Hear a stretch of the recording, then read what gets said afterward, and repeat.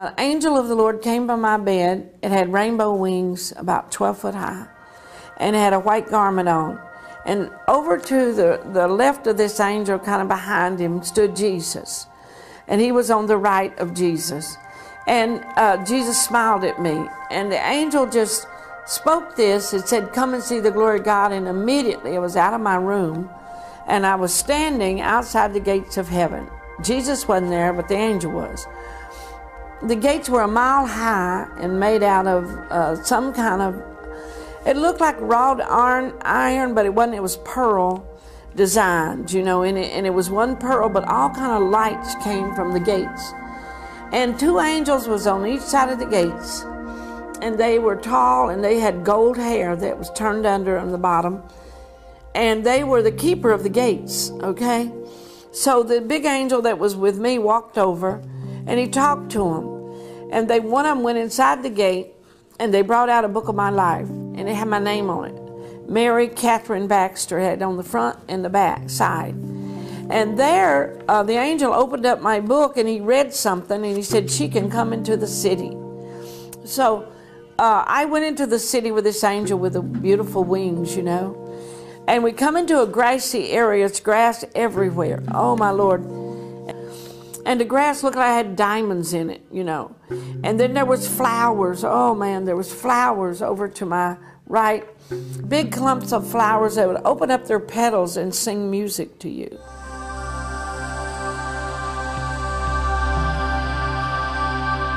And then over to my left, there was 5 men with white garments on standing around a pedestal. And then I looked back over here, up on a hillside was many trees.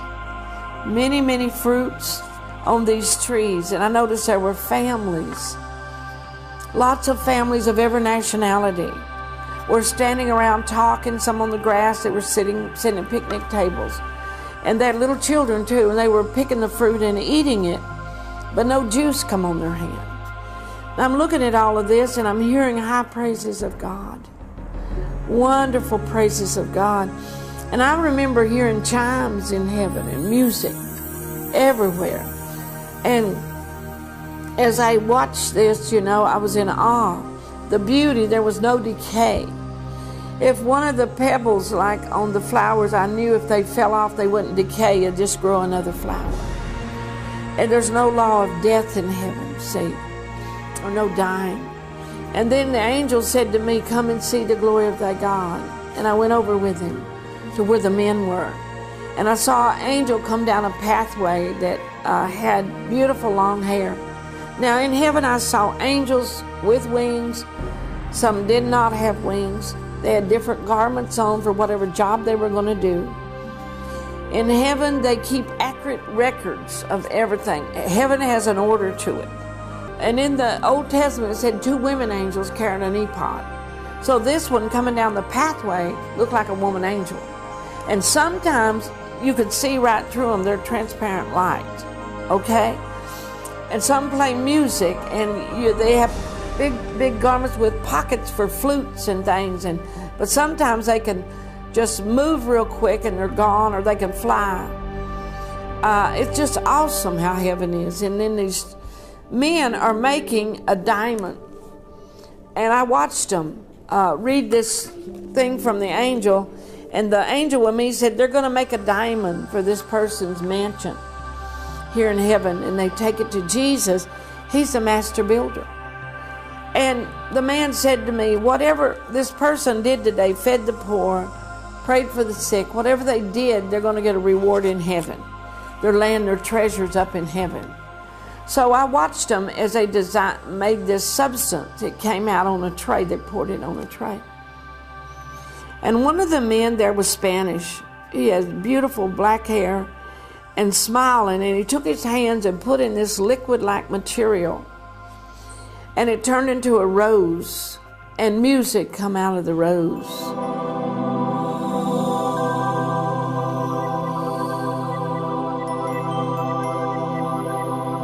And they designed the stone, and it was about this high and this long, and flowers all in it that would sing.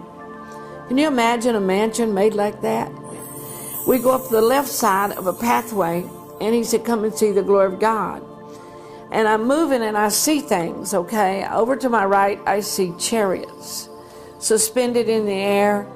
I don't see the buildings yet, but I see these beautiful chariots, and I see like carriers where you carry people in this white-shaped, bullet-like thing. And then the chariot of God I saw. His wheel was so huge. The only way I know to tell you how high it was, as high as the Empire State Building. And on the wheels, they were on fire but never burned up, and jewels this big in the wheels. It was God's chariot. And then I look back over here, I'm in awe at everything I'm seeing, and I see 50 white stallions, horses. Their skin looked like white satin. It was so beautiful to see that. The backsides of the horses were around 4 feet across. Their feet were this big, and they were at least 30 foot high. And I looked over there, and the angel said, observe and look. And I looked, and they were standing side by side, all 50 of them. And there was a woman in front of them. I knew she was a redeemed. She had been a saint that went to heaven, and she was redeemed, you know. Her clothing was so beautiful, pale pink dress. And she stood in front of the horses, and she said, all creatures shall praise the Lord. You will go before the Lord, and you will bow, and you will praise ye the Lord. All those horses bowed down, opened their mouth, and all of them said, praise ye the Lord at the same time. And I thought, how beautiful, you know? And then we kept walking, and there was a wall. And I touched it with my hand. It was pure platinum. And it was like the wall had its own wheel or something. You could feel it, like you could touch it like it was touching you back. It was really beautiful. And I was looked down, I was walking on streets of gold. And the angel said, I'm going to take you and show you the record rooms. And he said, it's in the Word of God. And said, there we record things that happen on the earth in people's lives. He said, everybody ever born on the earth has a record book in heaven. Next, Mary Baxter tells how she saw angels who actually keep records of your giving and your attitude as you give. Next, on Stories of the Supernatural.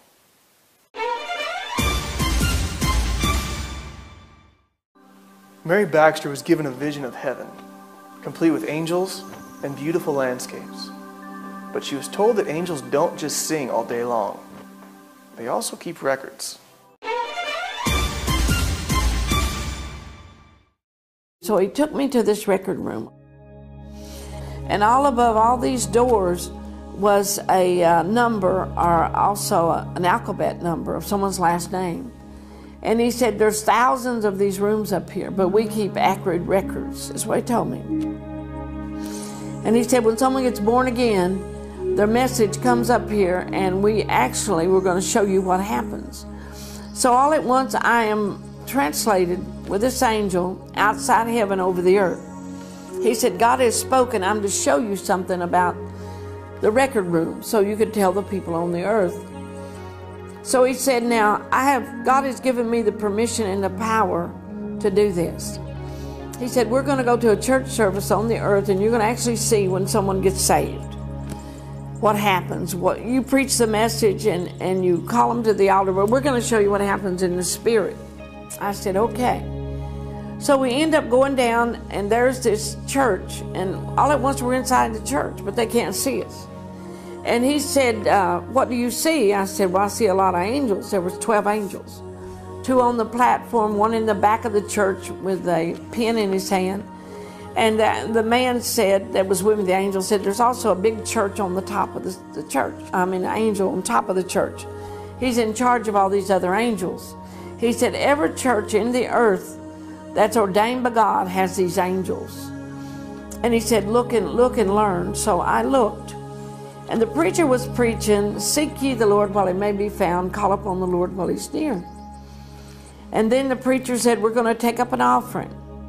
And as he did, the angels, there were 2 angels with record books came, and every time someone gave an offering or a tithe, they wrote their name down and how much they gave. and the attitude they gave it in. Isn't that something? And then they did all that, prayed over everything. The angels helped them pray over the money. And these things are very serious to God, okay? Then they put the name of the church, name of the pastor, how old it is, and it's really an order. So after all that was done, the man begins to preach again about sins. And in the back door opens up, a man comes in, he was very drunk. So he comes up to the front, he said, I'm an old sinner, I need to be saved. I need to be born again. And the preacher said, well, son, do you really know what you're saying? He said, yes. Said, I've run from God for years. I want to give my life to him. This is what he said. And so two men came down from the pastor, went down and talked to him and started opening up the Bible and reading it to him, how to be saved. And immediately two powerful angels appeared out of nowhere on each side of this man. And the angel with me said, we're going to show you something about the change of the heart. And we're going to show you what sin does to people. And all around this man's body was black bands, like microphone ropes and things. And the angel said he's in bondage. But as he confesses his sins to God and asks forgiveness in the name of Jesus, those bands will be bursted. And he said, look what we do. And the man said, well, I'm an old drunk and a liar. God forgive me. In Jesus' name, wash me in your blood. And when he did, one of the big angels touched this band and burst into fire and melted off. Every time he confessed a sin to God, said, I'm a manipulator, you know, and all these things. He said, I'm an adulteress. He said, Lord, forgive me in Jesus' name. And everything was from his heart. And then all the bands began to fall off, and he began to get really, really warm. An angel touched his heart, and his heart was black before, and it turned crimson red.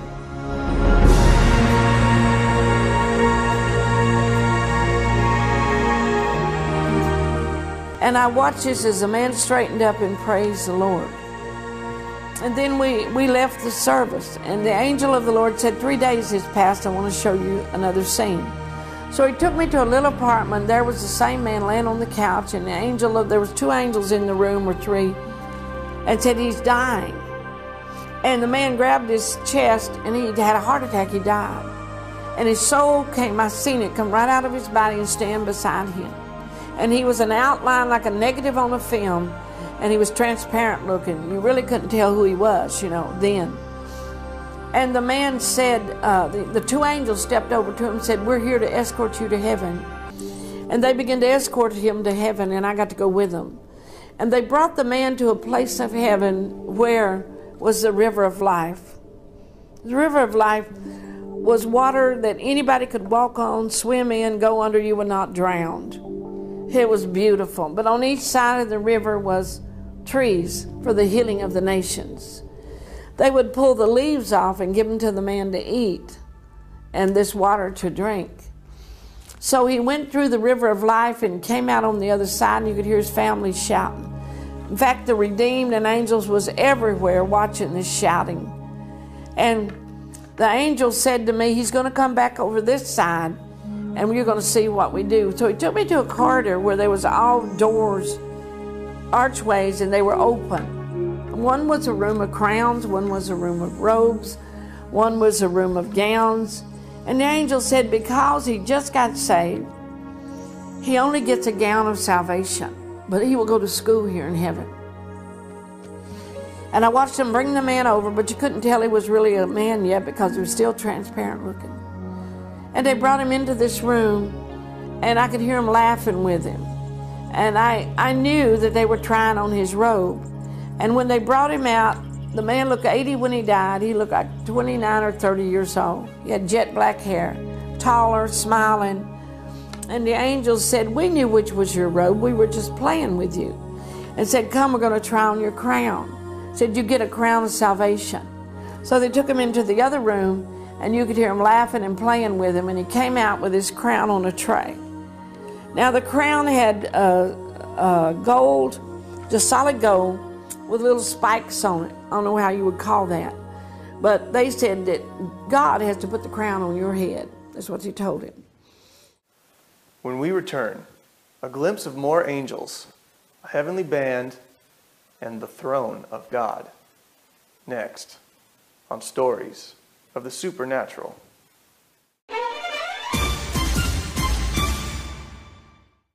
Mary Baxter was given a vision of heaven, complete with angels and beautiful landscapes. She was shown what angels do on earth, and now she will be taken to the very throne of God. They took this man before the throne of God, and his book was there. And God, the throne of God, there's glory and power and majesty. And in front of the throne are thousands of seats. The children's seats are solid gold, and they sit in them with diamonds big as your fist. And then from there, you look out, pianos are 40 feet across. It takes 3 angels to play them. Trumpets 35 feet long, big angels are blowing a trumpet. And then you see the glory of God, the rainbow above the throne. You see the 4 beasts that are 50 feet high. It is so awesome. And all you see is a huge cloud with an outline of a man inside.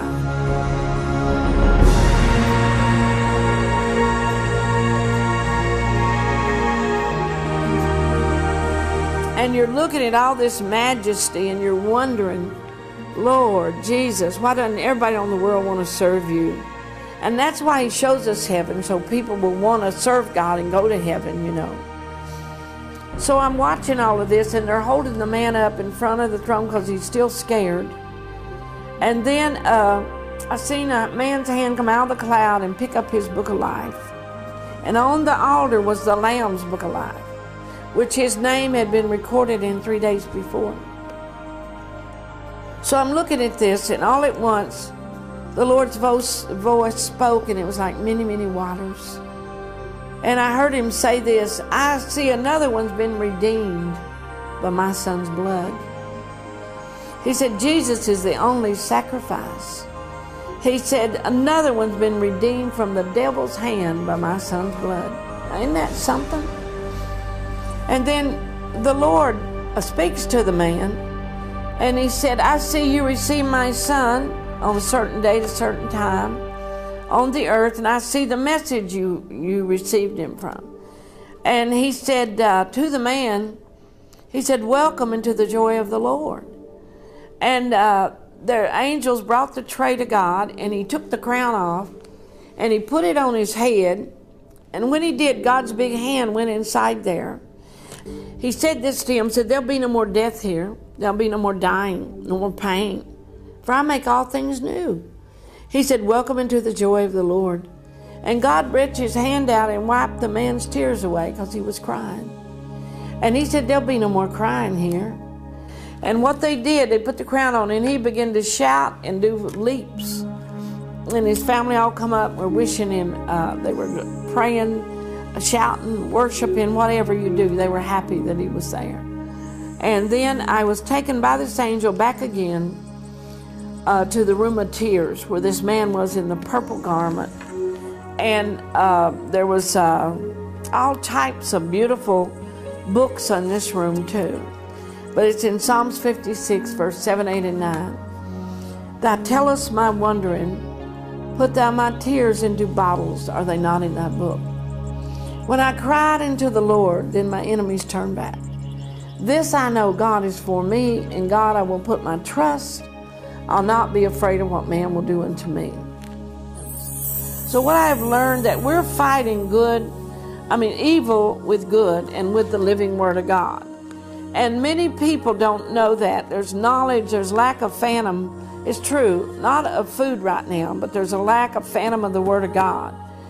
And when God wants you, if you want God and you're hungry to know Him, He'll fill you.